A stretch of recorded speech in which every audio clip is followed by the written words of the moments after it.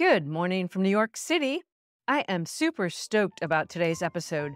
I received a WhatsApp message from a dear Constance listener who happens to be a good friend of mine by the name of Cynthia Morris. Her message said, "I would love to interview you for your podcast about your trip and your return." I didn't understand at first, and then it dawned on me that she wanted to interview me. And she said in her PS, "Did you know I wrote a book about coming home from a big trip? It's called The Graceful Return." And I'll tell you more about Cynthia in a minute. Anyway, I have been back for less than a month from my 6-month sojourn, and we did this interview almost 2 weeks ago. Cynthia wanted to catch me when I was yet finding my footing. So before I share our conversation, let me say a little bit about Cynthia. She is multifaceted and multi-talented, and the through line of her work is creativity.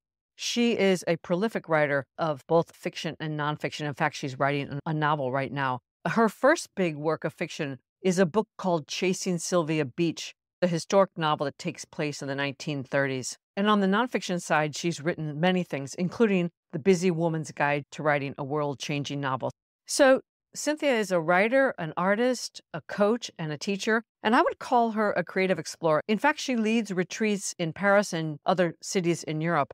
And of course, like all of the most interesting people I know, she is ever the student and a lifelong learner. You can learn more about Cynthia and her work on her website, originalimpulse.com. Without further ado, here is me in conversation and being interviewed by my insightful, inciting, inspirational, and beautiful friend, Cynthia Morris. Hello, hello. Hi, Constance. So great to be with you. I'm thrilled to have this opportunity to talk to you because A, I adore you, and B, I've been listening to your podcast since the beginning. And it was really fun when you went on this epic adventure. I call it an adventure. What do you call it? Oh, that's a good question. I call it an adventure. Okay. I call it an Great. adventure even though it wasn't all about reporting the adventure. Before we get started, can I just say I really want to thank you for this great idea you had because no one's ever interviewed me. And I thought it was fun and playful and very much what your work is about. So thank you for the opportunity to kind of think out loud. Well, I was going to thank you for letting me do it because I'm a coach. I'm going into 25 years of being a coach, which is all about asking good questions. So often I'm listening to something and I'm like, let me get in there and ask some questions. I have the hubris to think that my questions are better.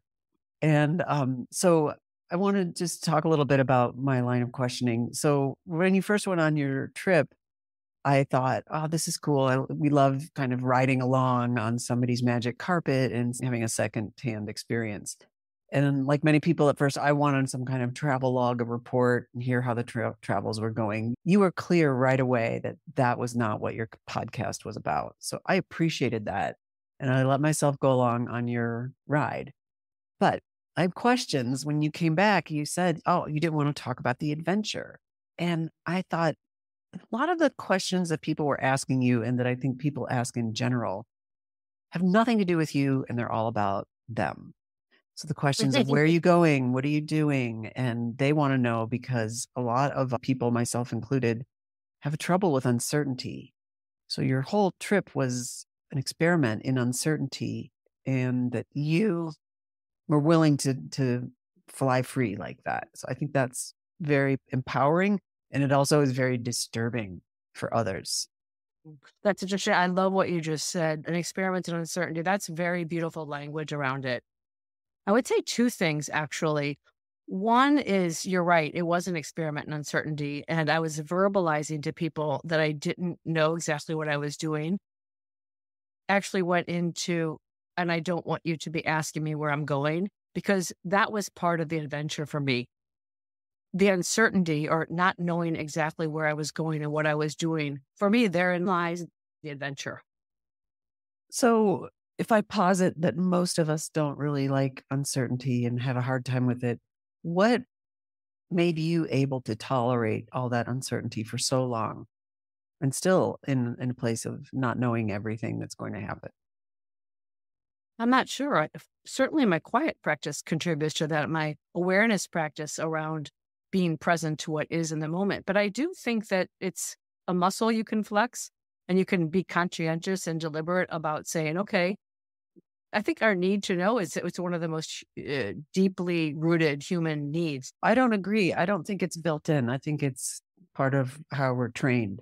And I think it has, this is obviously my opinion. I think it has to do with the not really being able to cope with the only real certainty we have, and that we're going to die, and that we don't really have a lot of control over that, and that we don't really have a lot of control over life in general. So this whole idea of having, I'm going to do this career for this long and I'm going to do this. If one person like you is the random outlier, it really shakes the boat. Like, wait, she's going out into this uncertain terrain and she's surviving and she's kind of seems like she's enjoying it. That puts everything into question about what we think, how we think it should be. I think that's a good point. And I was deliberately putting that into question, putting in my life. I was feeling very comfortable. My world seemed a little bit smaller to me post-COVID. And I don't think I'm unique in that. And I don't want to go into a whole thing about COVID. For many people, it was a very rich journey inward. For some people, everybody had a different experience. But one thing that I think is very common is that people's worlds shrunk a little bit. And I felt that my world was getting too small too soon. I'm 62 years old, and I felt like I was getting a little bit too comfortable in my bubble, if you will. Yeah. So I wanted to push the envelope and go outside of my comfort zone. And one of the biggest takeaways that I had from my whole experience, I think probably for me, the most important takeaway is that I can find my center and my groundedness wherever I am. Doesn't matter the continent, doesn't matter the language being spoken about me. It doesn't matter what bed I'm sleeping in. And we know that intellectually that security and safety comes from within. And I flexed that muscle over and over again. It like became part of who I am. And that for me was very important because back to your point about uncertainty, there are lots of things that are really rocking our world right now. Wars and social unrest and millions of things. And our ability to navigate uncertainty is critically important. It is. How much did your quiet practice contribute to your ability to, and I know you can't quantify this, but I'm just wondering if that was a big lever in your ability to find home inside yourself, wherever you are. It's fundamental. It's fundamental. And, I'm a meditator. And I'm a strong believer that quiet practices can take many different forms. It could be art, it can be music, running. It doesn't matter. The point is cultivating an intentional quiet practice, which what I call it is an awareness practice. Yeah. And the ability to drop into your awareness and find that peace inside is foundational for me. I think it's a huge contributor to my ability to tolerate and to enjoy actually and make a game of not knowing and the uncertainty. Yeah, I think it seems like you have an awareness practice, knowing yourself, trusting yourself. And this kind of leads to a question that I have right away. I think one of the things I love about you is you have a very active intellect and that you also listen to and trust your intuition. So when you first got this call to leave New York and head out, I wonder if you resisted it at all. Oh, I totally resist. Actually, it happened before COVID. I've had this recurring calling to leave or to spread my wings, ask myself what freedom means, to go outside my comfort zone. And it got shut down. I went to do it and I was in Europe when COVID hit and I came home.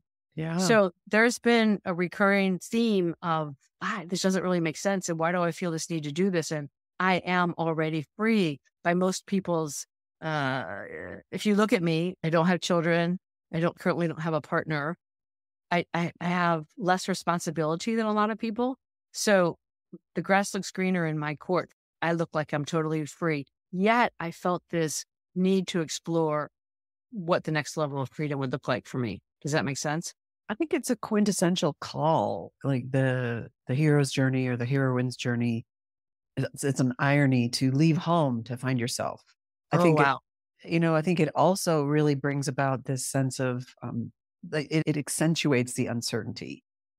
I think that's the best thing about travel. I love to travel. I've always been a big traveler. I lead groups in other countries because I want people to have that experience of going out of your comfort zone and out of what you know. So many interesting things that you could not have controlled or contrived or planned happen.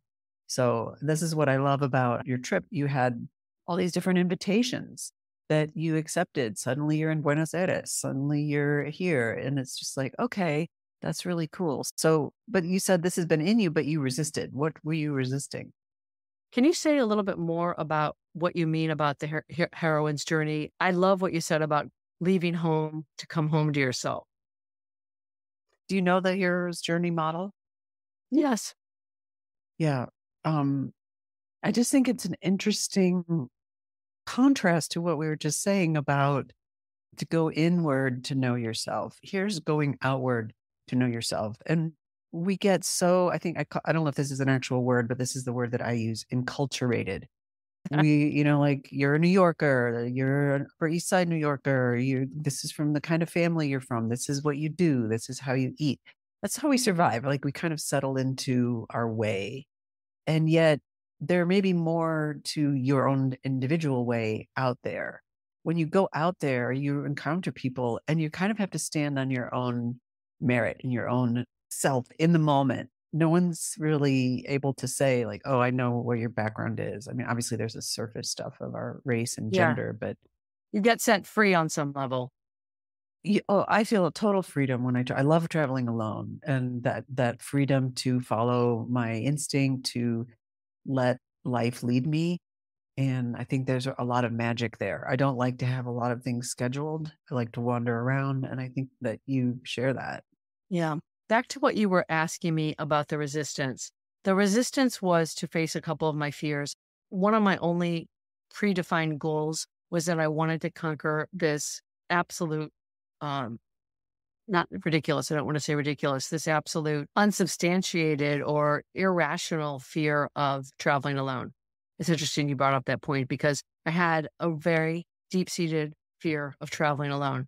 And a lot of people say, how can that be? You travel alone all the time. But when I travel, I tend to go, let's just say to Spain or Italy, where I lived for many, many years. So what I was resisting was traveling alone, for one, and I wanted to set myself free. I wanted to face that fear and see if it was real. And if not, I felt like that would really set me free. And the other thing I was resisting was this idea that I had to speak to other people's questions, narratives, expectations. Yes, it was an adventure for me, but the adventure was by me, for me. And it was not about having some great story to tell. That was hard to resist because people do. The questioning when I came home was, tell me all about your trip. How was your adventure? Tell me about your journey. And it was very much a journey inward. It wasn't about telling the story and sharing my adventure. What were you afraid of with regard to traveling alone? I wasn't sure, but I've had that fear for 40 years. No pun intended, but I don't think you're alone in having that fear. I, I think, and we're used to having companionship, and there's definitely times when sharing something is just way better than having it alone. And there is a lot of loneliness to traveling Oh, alone. absolutely. Absolutely. Yeah. When I say fear, it wasn't a fear of being hurt or unsafe or anything like that.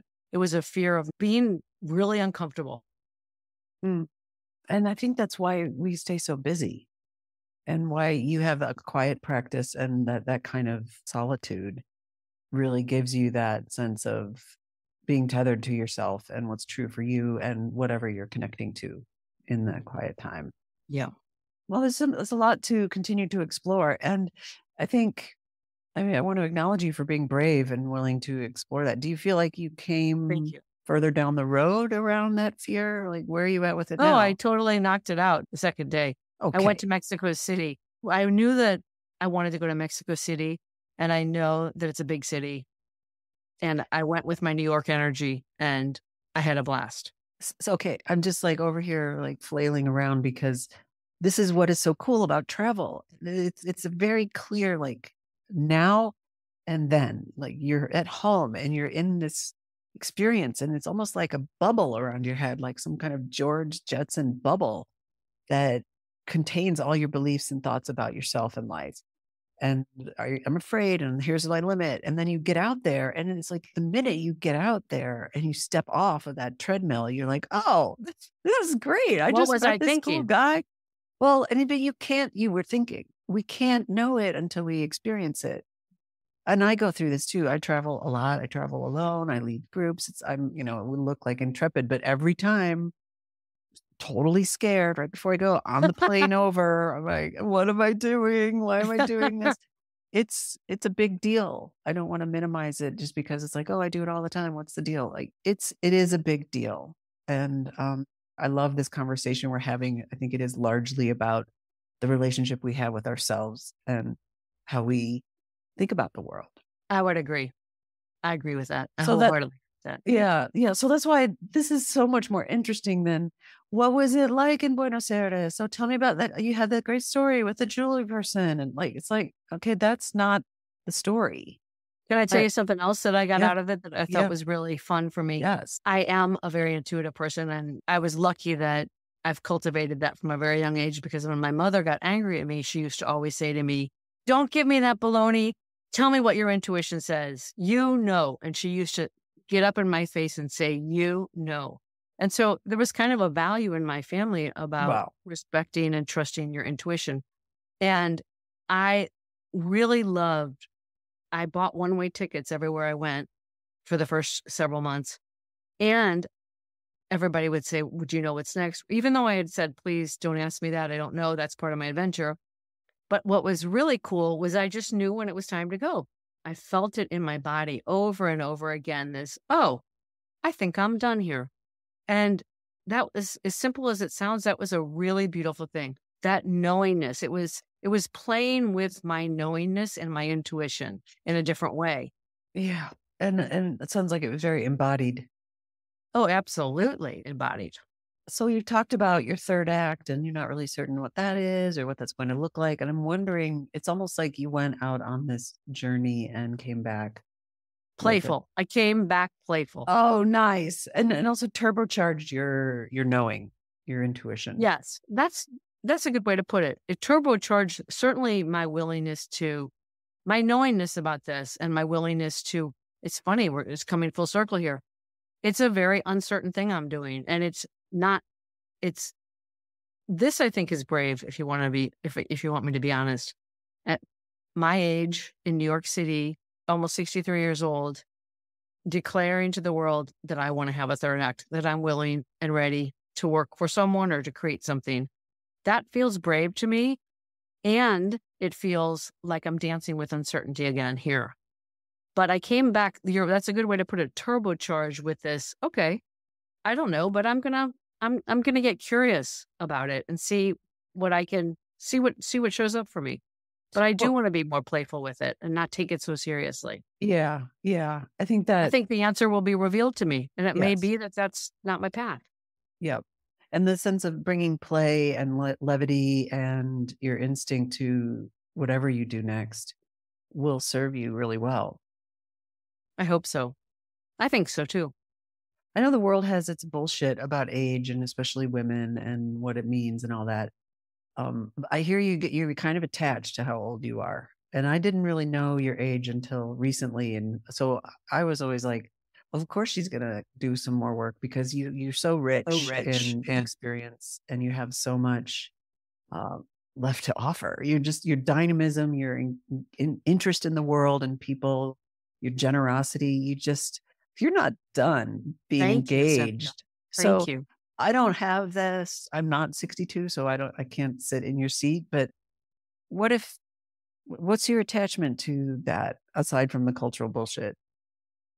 It's not an attachment to it. I really want to own it. Like, I did a photo shoot in Milan because I wanted to be photographed.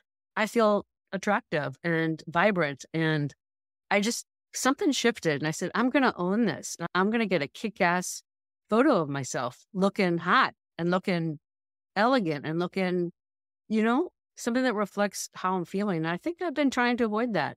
I don't know. It's my own little dance. Well, it's owning who you are, how you are at this point in your life. And I love the photo shoot and I love the photo. And I don't really look at it and think all those things you think. I'm not looking for that. We're looking like we're checking, like, do I still look good? Am I still like, do I have the beauty?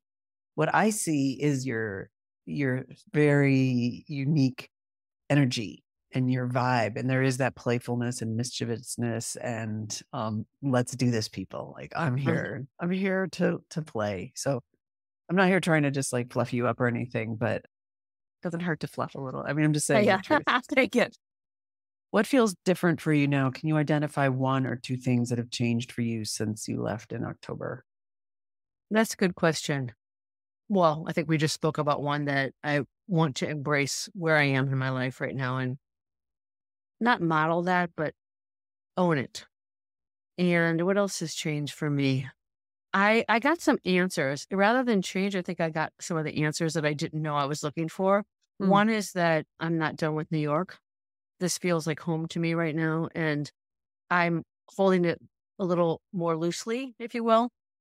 I got the answer that I'm willing to own that I'd like to explore a third act. That is something that I've been dancing around. And I came back with this, like I just said, a much more playful, lighter, with a lot more levity around that subject. I think it's something that a lot of people are thinking about. A lot of people around me don't know what to do with that desire to do more, to contribute more, to explore more in their lives. So, what was the question? Well, Change? What what's changed for me? changed? So you mentioned that the certainty about New York and the certainty about the second act. So, and also really leading a little more with playfulness. Yeah, and I thought I'm not sure I can think of what has changed. I came back also with this idea of what I call renegotiating my relationship with home and with New York.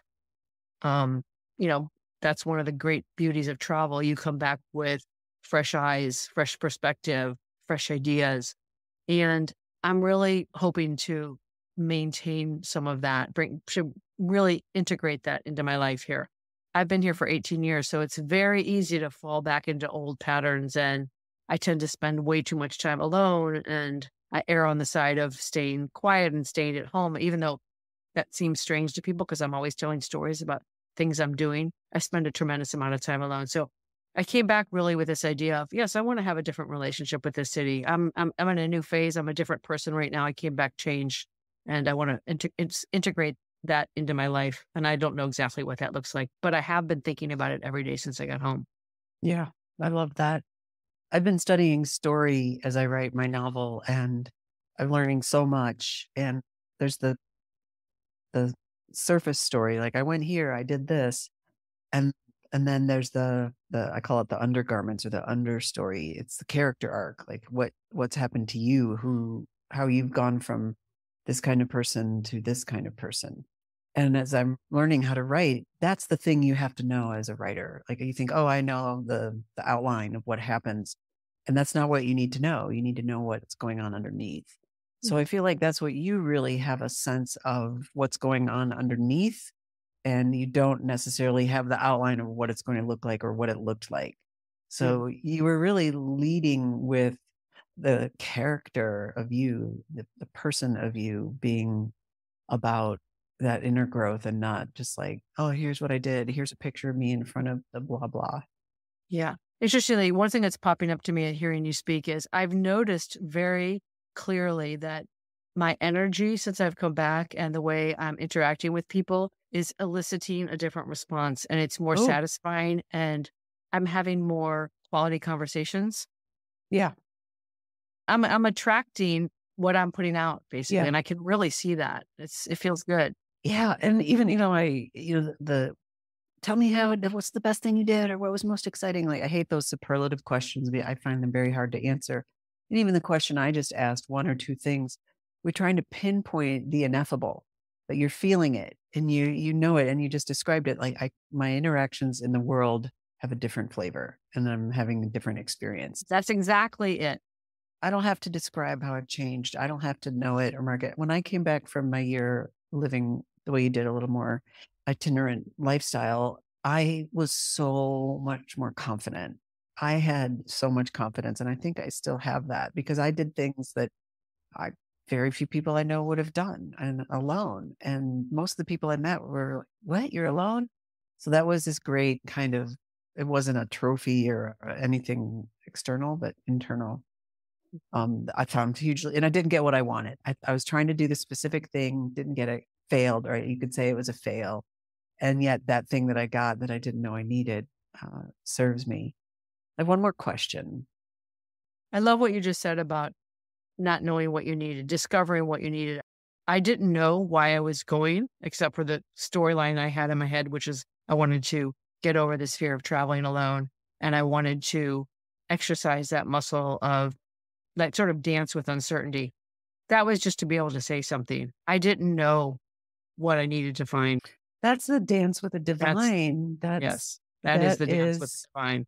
If you really believe that there's more to life than what is visible, that's what you're experiencing. Like, you don't have that control. And that's what I think. I get frustrated when everybody wants to know the specific certainty and have the answers. Like, there's going to be so much way better experience than you could ever contrive. Yeah, that's exactly it. It's the dance with the divine. This is the title for the podcast episode. I love that. So I'm writing a novel, and it's about somebody who goes out of their own culture and tries to live in another culture. So much of what you were experiencing, I was having conversations with you all the time in my kitchen, making my coffee.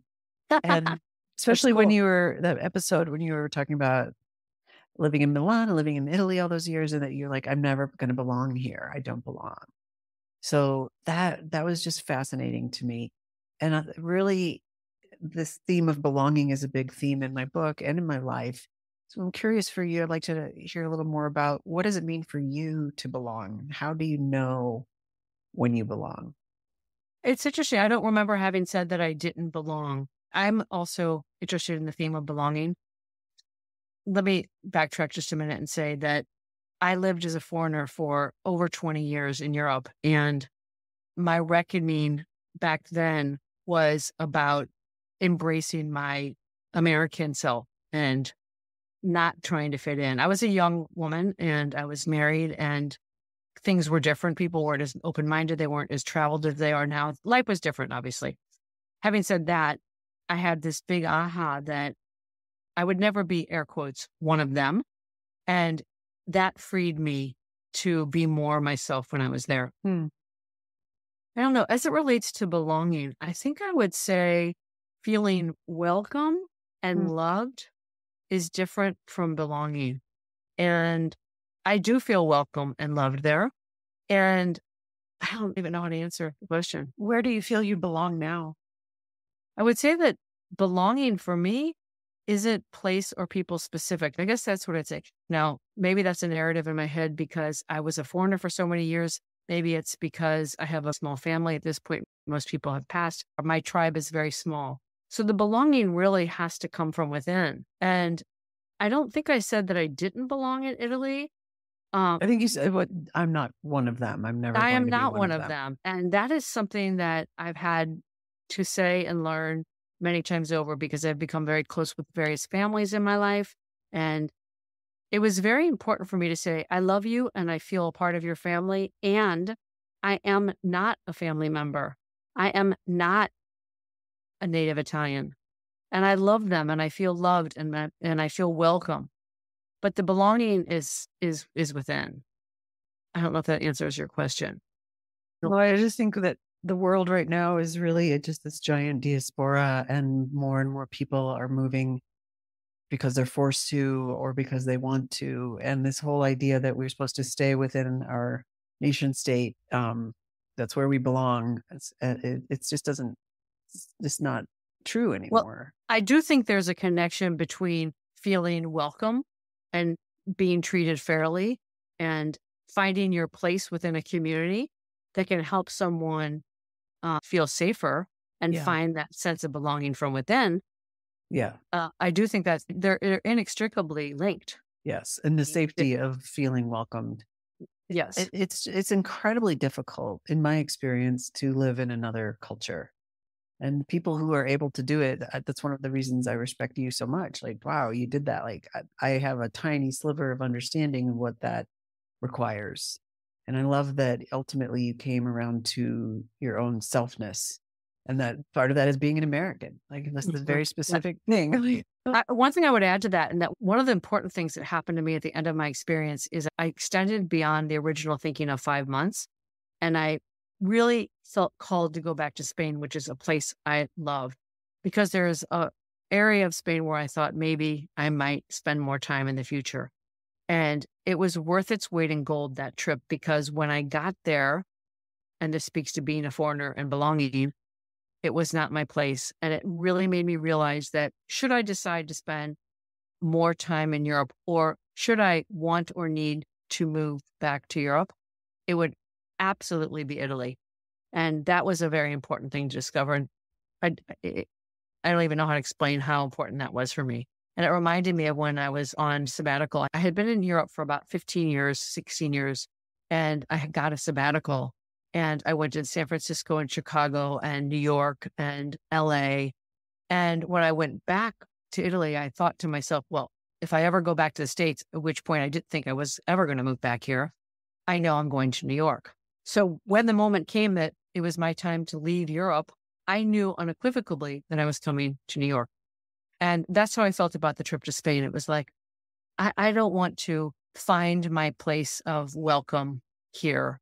I don't want to go through again, building community, working on my language skills, and integrating myself into another country. If I'm going to do that, it's going to be Italy. That's great.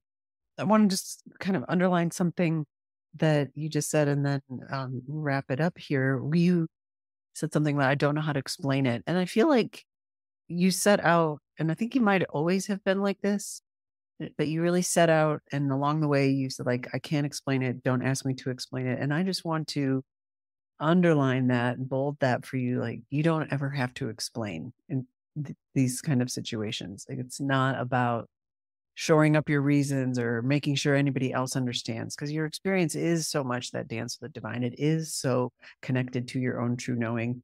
And that is not always something you can package up in a clear explanation. And I think we just lose we lose a little bit of traction or self connection when we're desperately trying to make sure other people understand.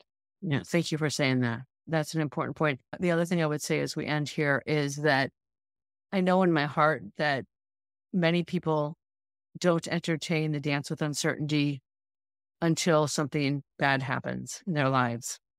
And that is also part of why I went. I think we don't know what tomorrow holds. And I really wanted to cultivate that sense of adventure and not wait for an inciting incident. In your story arc line, there was no inciting incident. Yeah. I call that the cosmic shove. Like, you're shoved out of your life as you know it, like from some terrible thing. Like, I don't want that either. So I'll take the invitations that come from within. Anything you want to say to wrap up? Anything we haven't discussed? No, but I want to thank you for asking me. I mean, you can tell I have not fully metabolized, and I'm still in the midst of thinking about where I've been over the last months. But thank you for giving me the opportunity to uncover some of the goals together. My pleasure. Thanks for saying yes. Bye, Cynthia. Bye, Constance. Great talking to you. You too. Wow. I hope you enjoyed that. It was interesting to listen to it again for me as well, because I can see that in just a couple of weeks, things have shifted so much. Again, if you want to learn more about Cynthia and her work, go to originalimpulse.com. That's all for now. Until next time, from my heart to yours.